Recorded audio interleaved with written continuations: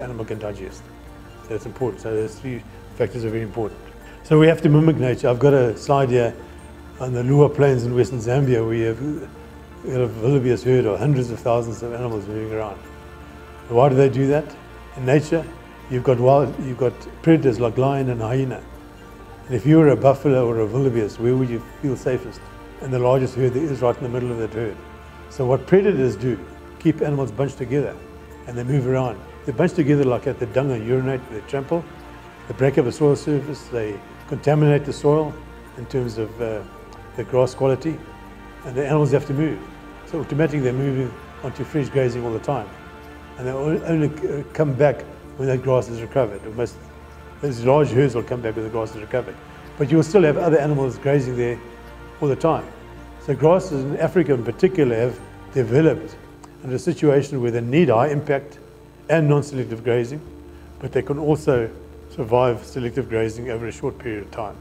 So it can still happen. But what is lacking is a high impact.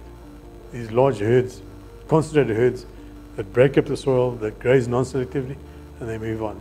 So that is what we have to mimic. And currently we can only mimic that very effectively and very economically by using portable electric fences, or a combination of static electric fences with portable electric fences in between. And I've got a diagram here that shows how you do the control. Basically you have strips 50 meters or 100 or 200 meters wide, that may be a kilometer or two long, and you have the animals in those strips, but you subdivide those strips with cross wires. So that is how you keep the density very high. So you might have 1,000, the equivalent of 100 animals on 1/10 of a hectare.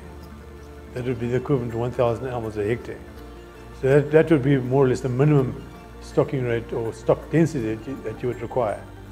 In more humid environments with poor quality grazing, you'd have to go to a higher stocking rate, about 3,000 animals per hectare. That doesn't mean you have to have 3,000 cows per hectare, but you can have 300 cows on the 1/10 of a hectare, would be the equivalent of a stock density of 3,000. So there's a difference between stocking rate and stock density. Stocking rate is the overall animals you have on a piece of land. Stock density is that density of animals at a particular time. And by doing that, you move them constantly. By constantly moving them, they're going into fresh grazing all the time. So the best way to utilize all your grass is to have as many animals on a small area for a short period of time, and then give that area an appropriate recovery time. And appropriate recovery time depends on your environment as well. If it's an arid environment, arid, dry, you will have a long recovery period, which might be months or years, 18 months maybe, 2 years, depending on where you are.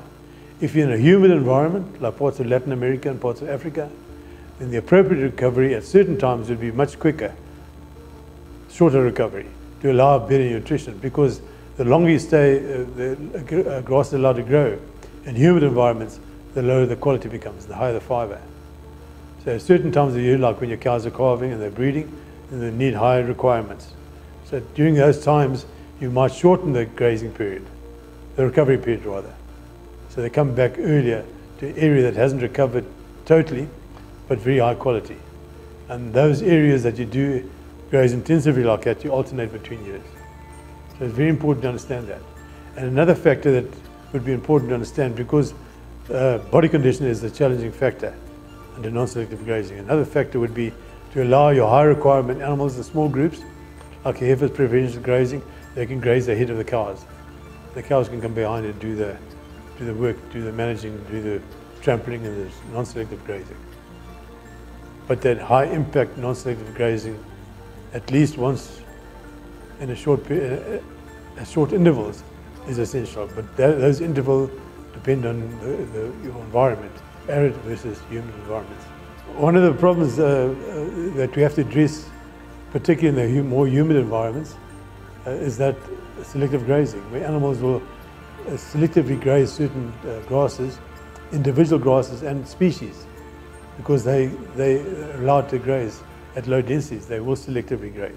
So in a humid environment like you would get in parts of Latin America and parts of Africa, you're only utilizing half your grass. By the end of the dry season, if it hasn't been burnt, you've still got half the grass left because you couldn't utilize it. So we have to have these high densities to be able to utilize that. And in those environments, you can double your stocking rate immediately. The biggest problem we have with this system of grazing is that we don't have enough cattle. And cattle you can't just go and pick up, you have to buy. So that is a challenge, but it's a nice challenge to have.